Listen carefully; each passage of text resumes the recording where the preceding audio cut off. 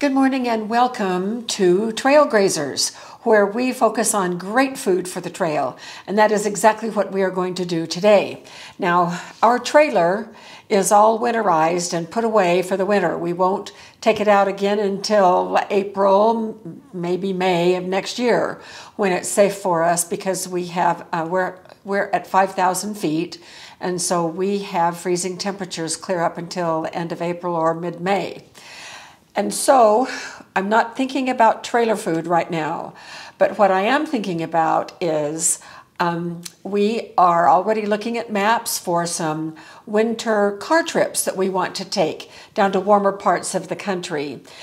And on our last trailer trip, which we shared with you, that's where we took that marvelous ride with Blue, our new side-by-side, which we're enjoying very much.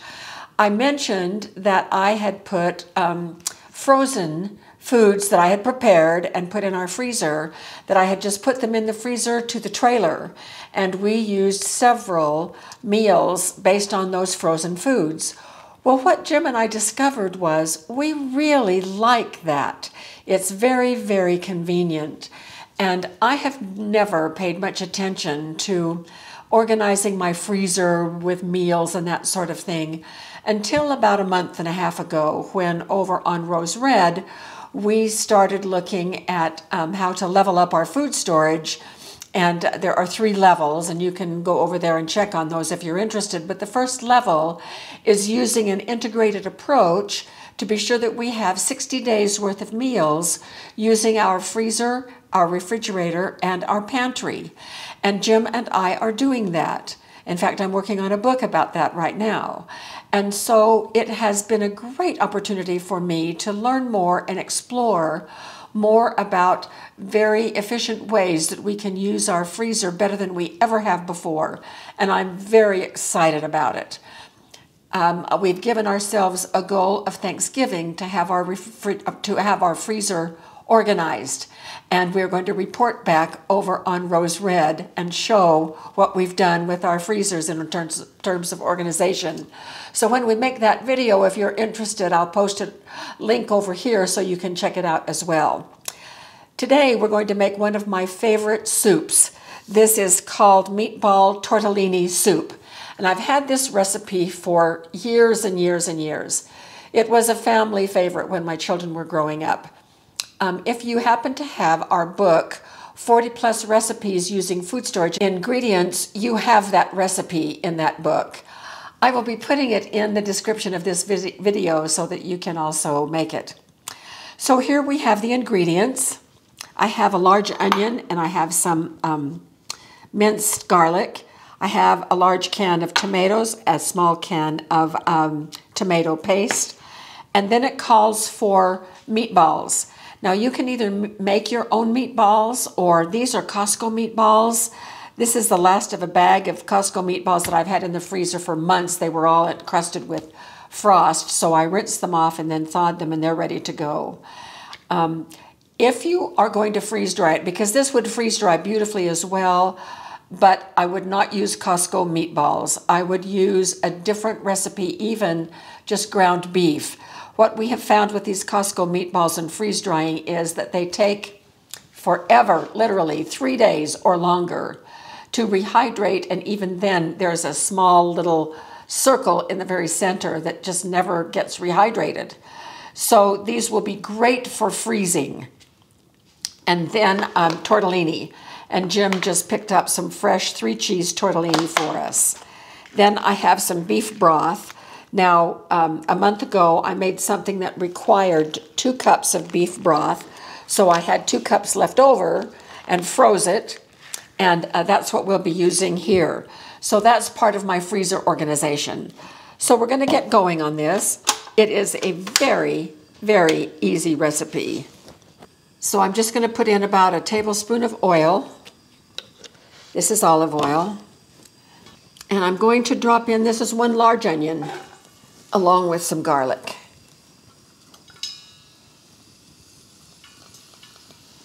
And we'll just saute these until they get transparent, and we'll be back.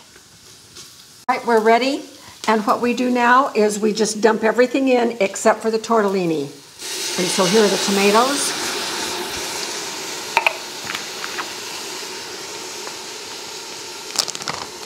Here is the beef broth, which still is partly ice, but it won't be for long.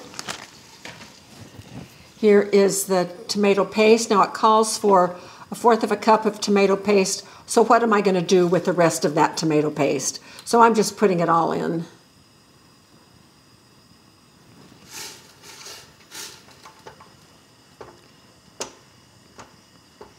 And then it calls for a cup of water.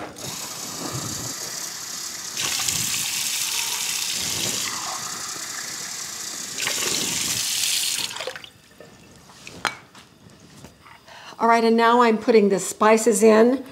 This is 1/2 teaspoon each of basil, thyme, oregano, and 1/2 teaspoon of sugar, along with 1 teaspoon of parsley flakes.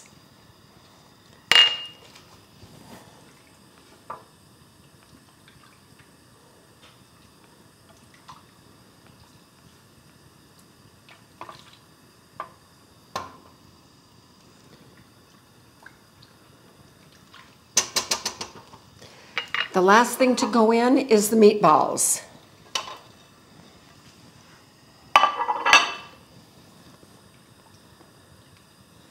This is the yummiest soup. So good. Very, very filling. So what we're going to do next is simmer this for about an hour. So very gently, very low heat, just barely a simmer, so the flavors can blend. We are not going to put the pasta in until the end of that hour. Then I will put the pasta in and we'll cook it just until it's done.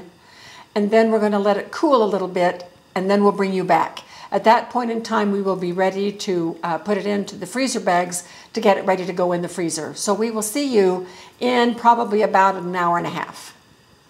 So our soup is finished and it has been cooling for about, half an hour or so. The tortellini is done. It's a nice, thick, hearty soup, and we're going to get it in the bags here in just a second. So this is how things are going to work with us on our, when we go on our road trips.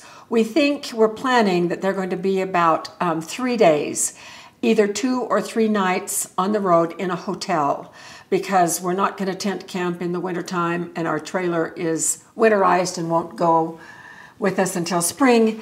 And so in my freezer, part of our organization is organizing this little bin with meals. This is some ragu. Oh my gosh, this was so good. This has butternut squash in it. I have 2 of those. I have 1 of just regular beef stew and 1 of pot roast that has meat and carrots and gravy in it. And so I'm going to do 2 of these soups, and they will go in here as well after they freeze. And then this just stands up in the freezer. This is such an economical, a space-efficient way of organizing our meals. And when things are frozen flat like this, look how thin they are, these will thaw right away. I mean, we have a sunny windowsill over here. I put it in the sun, and within just a few minutes, these are ready to go into whatever container I'm going to use to heat them up, or even I can just leave them in here to microwave. On the road, what we will do is on the morning that we leave on one of our 3-day trips, I will have planned a menu. I always plan menus, and we've just done a class over on Rose Red Homestead on meal planning. And in fact, I used our whole example of our last trailer trip for this channel as an example on that class. I'm going to put the card for that right up here in case anyone is interested. There's a download that has our menu for what we did on that camping trip. So we will just, according to whatever I have decided to take for our meals, I will just take these frozen slabs of meals, and we have either an ice chest cooler, or we have our little electric refrigerator that runs off of Baby Blue that we just keep right in the back seat. Baby Blue is our solar generator, and we can charge it up with regular wall outlet in our hotel room, or even in our car. There's an outlet for us to charge it up, but it will run that refrigerator all day, all night. And so by the time we get ready to eat these, they will be thawed.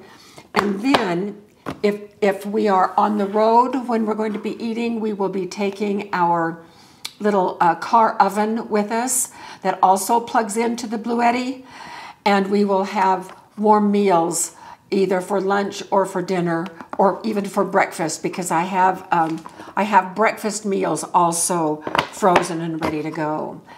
Now, if we were to take a trip that is longer than 3 days, then I probably would do a mixture of taking frozen meals as well as freeze-dried meals. So that's kind of our plan. And we'll have you along with us as we are executing the plan when we do some of our road trips. So for now, I'm going to set this aside. I am going to package about 3 cups of this soup per bag.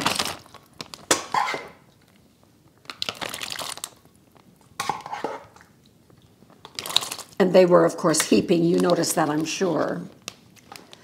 And then what I do is I lay it down flat like this, and we want that air out. And I want to slide it up so it's just a very thin layer. The meatballs are going to poke up, of course.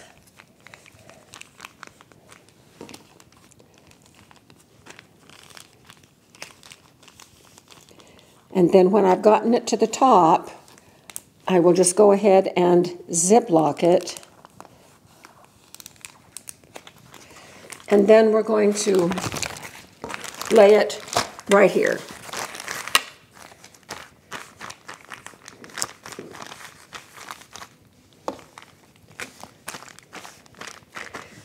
And then this will go out in the freezer and freeze flat like this, and then I'll just put them in I'll file them over here in this bin.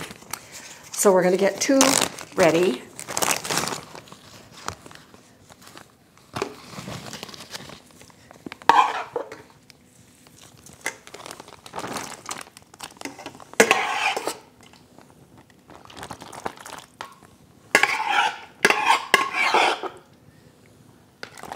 That was a little shy.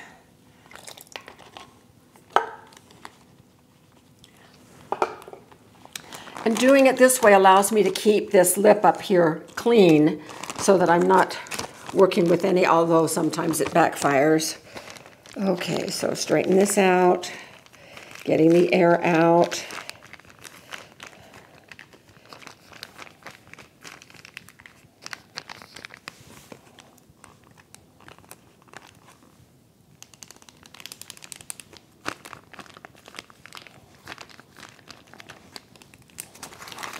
And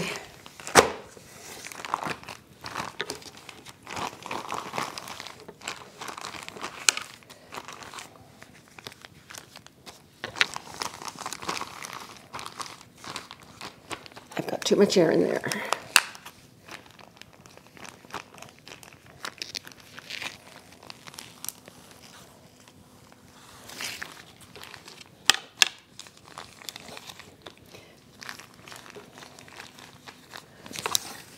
All right, these will go out to the freezer and freeze flat. The rest of this, Jim and I will enjoy in just a few minutes for our lunch. So this turned out really, really well. This also freeze dries really well, but again, that reminder not to do Costco meatballs. Or I will not do meatballs when I freeze dry it. Meat that is compacted real hard like meatballs just doesn't rehydrate very well for me. So I'll probably just do loose hamburger. Maybe I will flavor that hamburger with some breadcrumbs and some Parmesan cheese or something like I would with regular meatballs. And then we can freeze dry it. So you can do it either way, but I'm really looking forward to having a couple of these meatball tortellini soup meals ready in our freezer that we can just grab, thaw, heat, and eat. So I hope this has given you some ideas that you may not have thought of before. We're going to really enjoy our time on the road coming up this winter and are looking forward to having you come with us. So thank you so much for joining us today, and we will see you out there on the trail.